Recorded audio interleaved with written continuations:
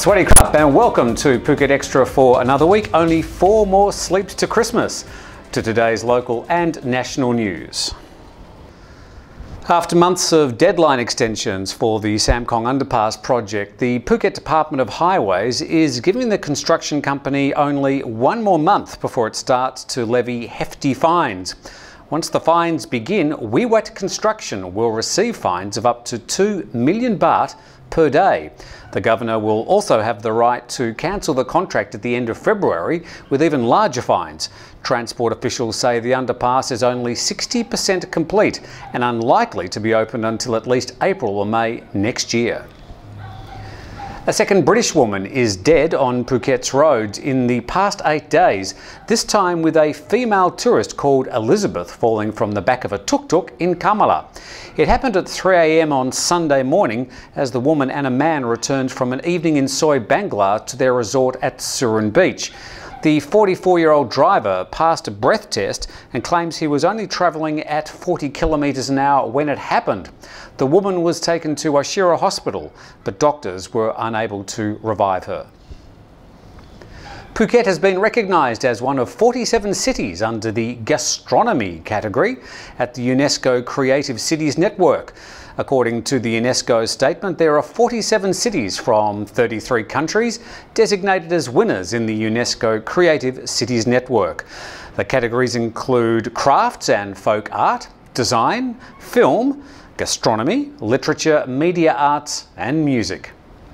Coming up next, a container of ivory in Samui, some worrying drug stats for Thailand, and a win for that tuk-tuk dress. Well, that's all coming up next on Phuket Extra.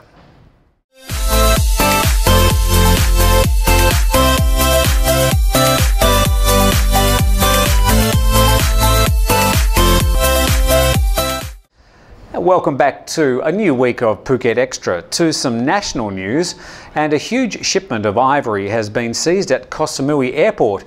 Authorities seized 700 kilograms of elephant tusks worth 40 million baht. The tusks were found in a cargo container that was marked as carrying hair wigs. The shipment had been sent from Singapore, was on its way to Laos and then to China.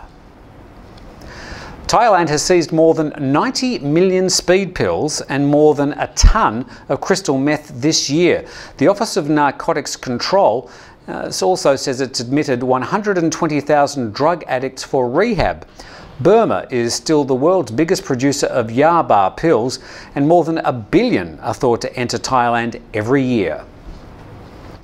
And some good news from the Miss Universe pageant in Las Vegas. Miss Thailand got into the top 10 but didn't progress to the top 5. But Nat from Lampang in Thailand's north did win the best national costume in that iconic tuk-tuk dress. The event was being held in Las Vegas Monday morning, Thai time. Well, that's all we've got time for today in Phuket Extra. I hope you've enjoyed the program. We're back again tomorrow. We'll see you then. PIMX 2016 is on the way. Following a record-breaking 12th Phuket International Boat Show, Royal Phuket Marina will once again host this magnificent event, running from January 7th to the 10th, featuring over 50 luxury yachts in the water and many lifestyle brands exhibiting in the main hall. It's free to attend and sure to impress. PIMX 2016, presented by Thailand Elite, from January 7th to the 10th at the Royal Phuket Marina. Go to PhuketBoatShow.com.